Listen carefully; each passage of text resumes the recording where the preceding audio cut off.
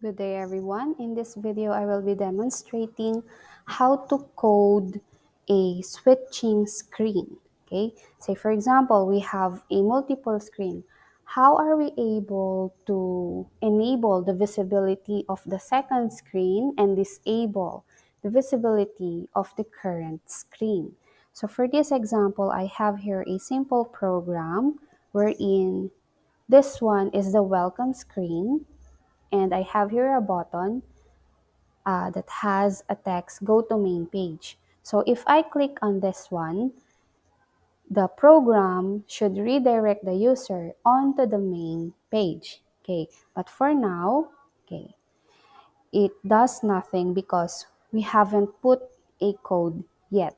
So again, once the user click on this one, he or she will be redirected on the main page, which will be this one. Okay, so to do that, we'll go to the blocks editor and get the code, this one from the main page button. Okay, and we will be setting another screen. So to do that, go to control drawer and choose this one. Open another screen, and it says here, what is screen name? Okay, so we have to get a text block code here, a blank text box or text code.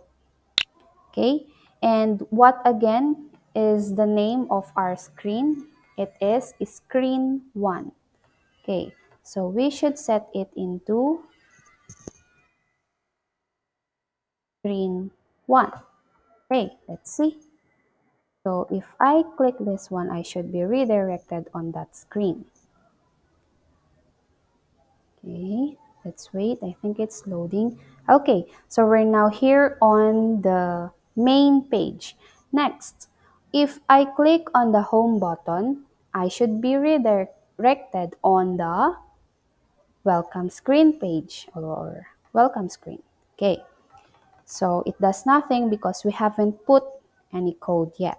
So this is the blocks editor of that screen, the screen 1. So we'll just do the same process. So we'll click on the home button and get this one and get the code from the control drawer. Open another screen name. What is screen name?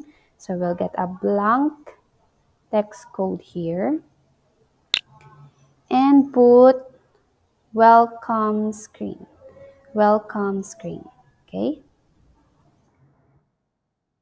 Welcome screen. Okay, let's check. So if I click on this one,